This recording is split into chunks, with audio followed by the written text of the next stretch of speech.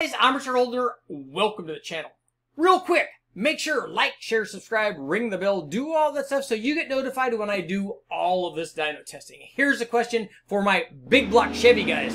Factory cylinder heads, you know, factory peanut port heads, factory oval port heads, and factory rec port heads. You know, the ones they use on all the high performance applications. What happens if you run all of those heads on the same motor?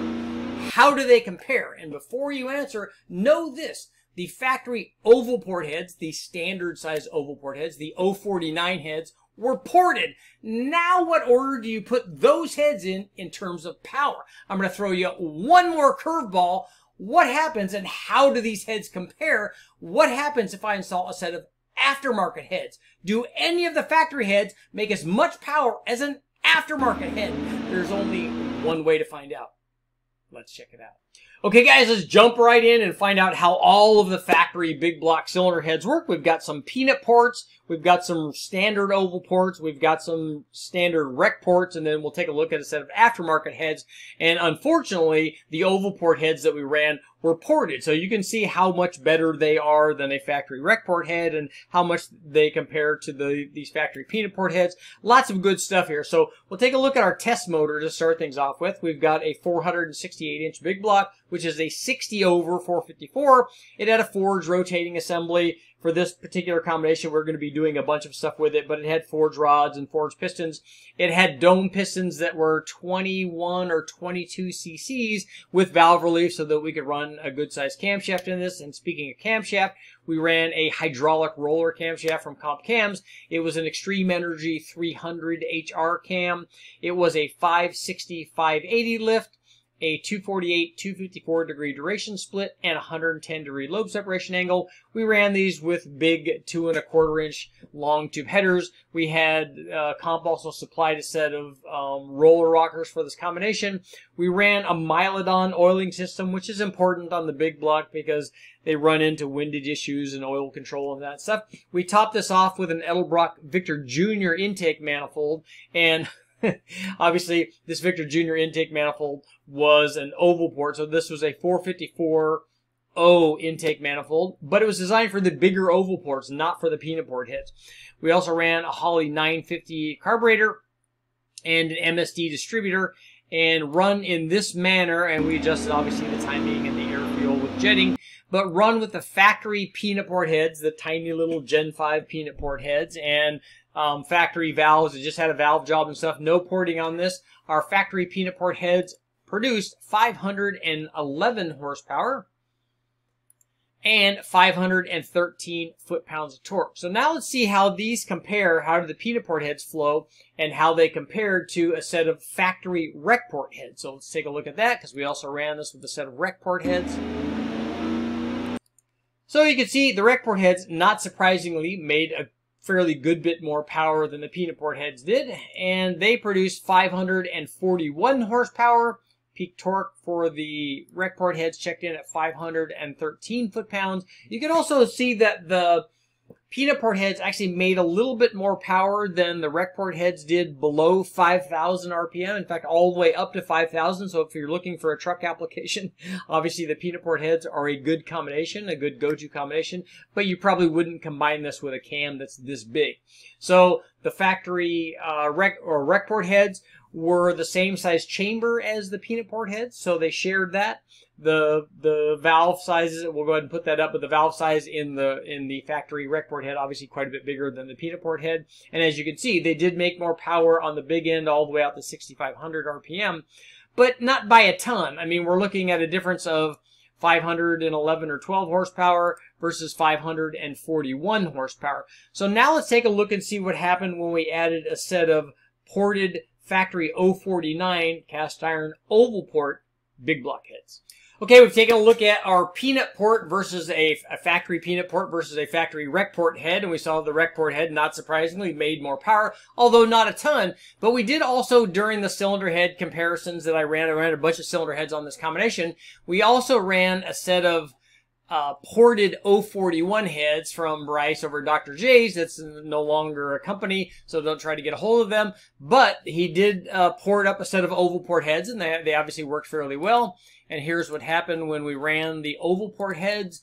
The oval port heads made more power than the factory rec port heads. That's really not surprising given the fact that I'm sure that they outflowed the rec port heads.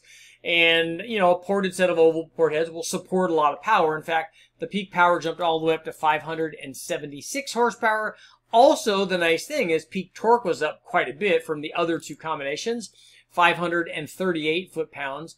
And the torque was better than the 049 head, ported 049 head, made more power and torque than the factory rec port head did everywhere that we tested it, from 3,400 or 3,500 on out. It still was down, not by much, by 3 or 4 or 5 foot-pounds compared to the peanut port head below 4,400 RPM. It was down compared to the peanut port head, but up basically everywhere from both combinations. So actually a ported set of oval port heads do very well. Now you can also argue, and I'm sure that the rec port head guys are going to jump in here and say, yeah, but what about ported rec port heads? You should have tested the set of ported rec port heads. I would assume that, and we don't know because we didn't test it, but I wonder if a set of 049 or equivalent oval port factory heads would be between a set of stock peanut port heads and a stock rec port head. Maybe it would be in between there. The ported oval port heads are obviously better, but maybe a ported set of rec port heads, properly ported, even with this obviously fairly mild combination. I know that I've seen these heads flow a good bit over 300 CFM, which will support over 600 horsepower, we know, but whether or not it makes that power on this kind of combination, that's up to speculation. So let me know in the comments, do you think a set of ported rec port heads would make even more than the ported oval port heads? But the final test for today is to take a look and see what a set of aftermarket aluminum heads would be on this. And we have a set. In fact, they were from Airflow Research. And oddly enough, not only were they oval port heads and not rec port heads, but they were very small oval port heads. These were the 260 or 265 cc oval port heads, so small oval ports.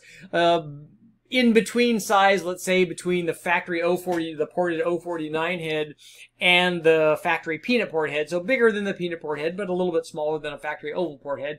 But the power was up dramatically. Now, in fairness to the other heads, the combustion chamber on the AFR heads was smaller. It was 110 cc's. Yeah, I'll go ahead and take a look and see at the chamber size difference. But I know that the AFR combination had a little bit more static compression, but it had a lot more flow, and it's just a better power producing head compared to the factory stuff. Again, not surprising. It's a much more modern head. 622 horsepower. Peak torque was 569 foot-pounds. Yeah, 569 foot-pounds. And again, better in terms of horsepower and torque compared to any of the other heads, either the peanut port head, either the factory rec port head, or the oval port, the Dr. J's oval port 049 head. The Airflow Research head was better than all of those. And again, honestly, that's not terribly surprising. So here's another question for you guys to comment on. Would ported rec port heads, could they equal the power of this aftermarket and obviously more expensive oval port AFR head? What do you guys think? Let's get to our conclusion. Okay guys, what did we learn from this dyno testing adventure on our 468 big block Chevy with all of these different factory heads and then one set of aftermarket aluminum heads? Well, we learned the following thing. We ran 4 sets of heads. One of them, the factory iron peanut port head.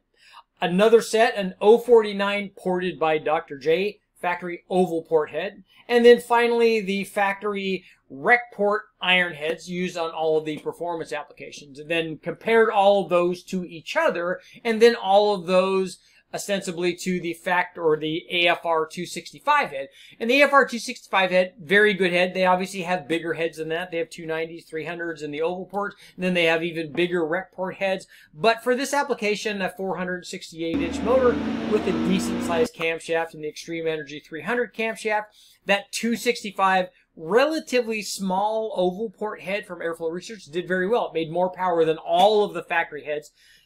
Excuse me. Not surprising, really. I mean, it's a more modern head. It's aluminum. It flows much, much better. So it's not surprising that that aftermarket head makes more than all of the factory stuff. Even the ported 049 head, which has a reputation of being a pretty stellar performer.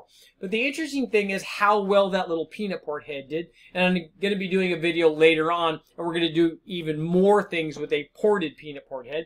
But in this application, the peanut port head did very well, up to 5,000 RPM, despite the fact that I think it was probably saddled by the wrong camshaft. For its application, a peanut port head is not something I would choose to run with that much duration on that kind of camshaft. Not that there's a specific camshaft for it, but the peanut port head, I think I would choose to run a milder camshaft for a different kind of application. But ultimately, what I wanted to see in this test is how did it compare in terms of absolute airflow and absolute power potential? How did it compare to its bigger brothers? How did it compare to the factory bigger oval port? How did it compare to the factory rec port? And in the case of the oval port head, how did it compare to a nicely ported set of 049 heads? Because we know those have a long-standing reputation of flowing very, very well and making lots of power. And in this case, that ported 049 head did even better than the factory rec port head, which begs the question once again, and here you guys get to make a comment. What do you think a set of factory rec port heads would do on this kind of application? Not on a 496 or a 502 or a 540, but on a smaller 454 base 468 with this kind of camshaft.